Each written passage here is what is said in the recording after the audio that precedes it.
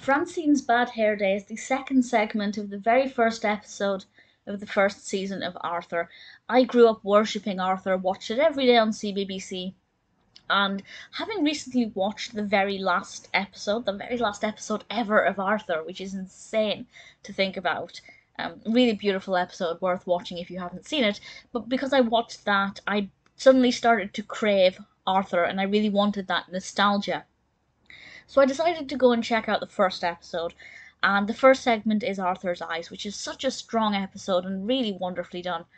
And Francine's Bad Hair Day, the second segment, is almost as good. I feel like it's got some good messages in it. There is a continuity issue, which I will discuss. It's not a big deal, and it's, I'm nitpicking. For me as an adult, analysing these things, of course I'm going to nitpick at these things, but for the target audience, for me at the time, completely irrelevant, and I'm aware of that. But it's a really lovely episode, directed by Greg Bailey. This segment's written by Kathy Waugh, based on, of course, the books by Mark Brown. And it's School Picture Day, and Muffy is very much looking forward to this. She's looking forward to getting a new dress, as is Prunella, and their friend Francine doesn't really care. And Muffy just doesn't understand why Francine isn't bothered about how she is going to look in her school picture. So she does everything she can to try and get Francine to basically become a version of Muffy. She does her hair, she finds a dress for her, she tries her best to turn her into herself.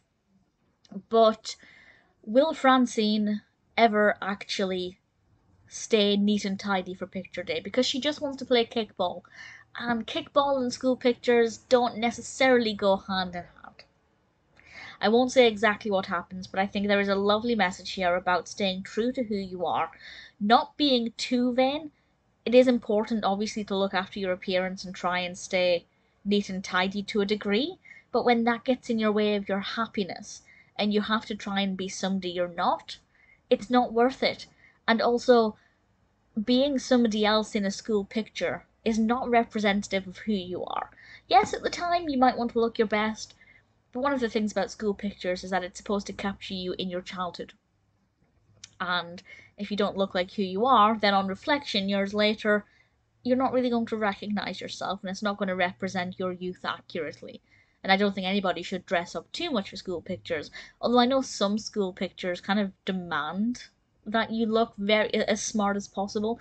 I don't know why, because I never looked that great in school pictures. There's one where I have a giant cat scratch across my cheek. I think I was about six years old, and my cat had scratched me. I think it was a cat, or was it a twig? It might have been a bramble. We had a bramble bush at the end of our street. It's irrelevant. I can't remember. The point is, nobody looks perfect in school pictures. School pictures are pretty horrific most of the time anyway.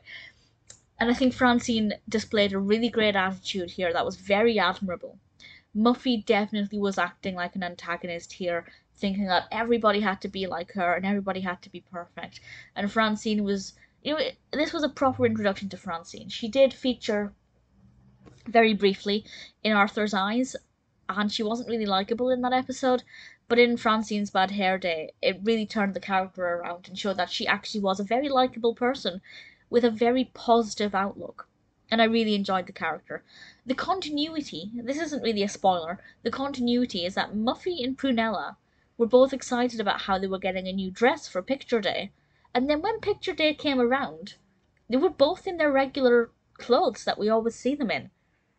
And I don't know why that was. It's, as I said, it's such a minor thing that's completely irrelevant to the benefits of the episode. But obviously, as an adult, I'm focusing on the intricacies of this. And as a writer, I write novels, not screenplays, but as a writer, I'm looking at continuity because it's just part of who I am. And it just really irritated me that they paid so much focus to the fact that they were getting new dresses and getting all dressed up and really, getting excited for picture day. And then when it came around, they didn't have new dresses, and it just really bugged me. But I know that in the grand scheme of things, it really isn't important. It's a really strong second segment in the first episode. I thought showing the bad school pictures when we see them kind of not coming out perfectly, was a great way to kind of make children feel like this happens to everybody, because we all dreaded getting our school pictures back. Absolutely hated it. Most people did anyway. And if they come back terrible, well, a lot of people's do. It's not uncommon, you're not alone. Really thoroughly enjoyed the second segment. The nostalgia was very much real with this, even though I couldn't remember exactly the episode. If you grew up with the show, this is a really good episode to go back and watch. It's brilliant. Strong message, really decent. Slight continuity issue, but aside from that, Francine's bad hair day is pretty great.